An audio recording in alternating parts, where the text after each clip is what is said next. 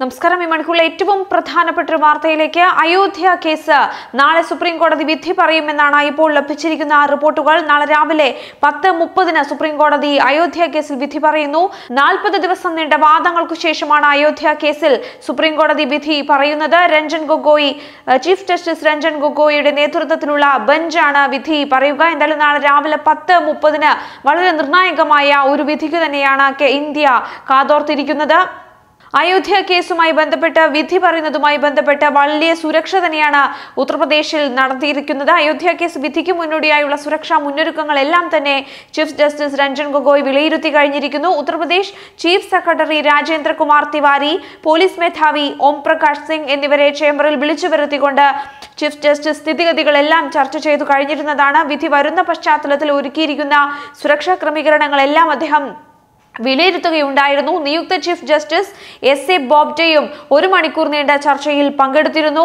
അയോധ്യ വിധിയുമായി ബന്ധപ്പെട്ട് കനത്ത സുരക്ഷ തന്നെയാണ് രാജ്യമെമ്പാടും കഴിഞ്ഞ ദിവസങ്ങളിൽ ഒരുക്കിയിരുന്നത്. വലിയ രീതിയിലുള്ള 4 സോണുകളായി തിരിഞ്ഞുള്ള സുരക്ഷ തന്നെയാണ് കേന്ദ്ര സർക്കാർ അവിടെ ഒരുക്കിയിരിക്കുന്നത്. സംസ്ഥാനങ്ങൾക്കും കേന്ദ്ര ഭരണ പ്രദേശങ്ങൾക്കും കേന്ദ്ര സർക്കാർ ജാഗ്രതാ നിർദ്ദേശം നൽകിയിരുന്നു. പ്രശ്നബാധിത മേഖലകളിൽ പോലീസിനെ വിന്യസിക്കണമെന്ന് ആഭ്യന്തര മന്ത്രാലയം നിർദ്ദേശിച്ചിട്ടുണ്ട്. അനാവശ്യവും നിരുത്തരവാദപരവുമായ പ്രസ്താവനകൾ നടത്തരുതെന്ന് പ്രധാനമന്ത്രി നരേന്ദ്രമോദി ഇതിനു മുൻപ് കേന്ദ്ര മന്ത്രിമാർക്കെല്ലാം കർശന നിർദ്ദേശങ്ങൾ നൽകിയിരുന്നു. മാധ്യമങ്ങൾക്കും കർശനമായ നിർദ്ദേശം തന്നെയാണ് നൽകിയിരിക്കുന്നത്. UP-യിലേക്ക് 4000 അർദ്ധസൈനികരെ അയച്ചതായും ആഭ്യന്തര മന്ത്രാലയം അറിയിച്ചിട്ടുണ്ട്. റെയിൽവേ മന്ത്രാലയം എല്ലാ സോണുകളിലേക്കും 7 പേജുള്ള സുരക്ഷാ മുൻകരുതൽ നിർദ്ദേശങ്ങളാണ് നൽകിയിരിക്കുന്നത്.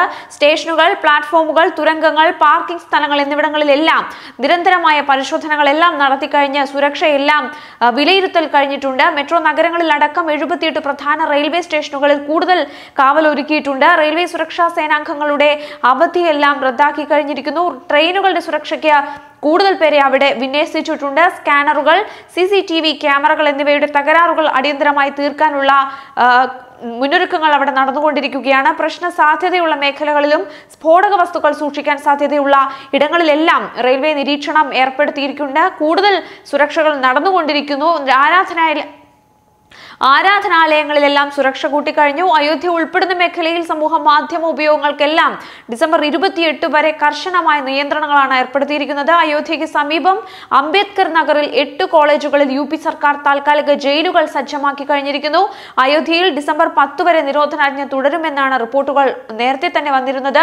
ക്ഷേത്ര നിർമ്മാണത്തിനായി VHP 1990 മുതൽ തുടങ്ങിയ കൽപ്പണികൾ നിർത്തിവെച്ചു. നാട്ടുകാരായ 16,000 സന്നദ്ധ പ്രവർത്തകരെ ഉൾപ്പെടുത്തിക്കൊണ്ട് പോലീസ് സുരക്ഷാ സംഘം എല്ലാം സജ്ജമാക്കി കഴിഞ്ഞിരിക്കുന്നു. എന്തായാലും നാളെ രാവിലെ 10:30 അയോധ്യയുടെ സുപ്രധാനമായ വിധി പുറപ്പെടുവിക്കുന്നതാണ്. വലിയ രീതിയിലുള്ള സംഘർഷങ്ങൾക്കും പ്രതിഷേധങ്ങൾക്കും എല്ലാം സാധ്യത കണക്കാക്കിക്കൊണ്ട് തന്നെ സുരക്ഷ ഏർപ്പെടുത്തിക്കൊണ്ടിരിക്കുകയാണ്.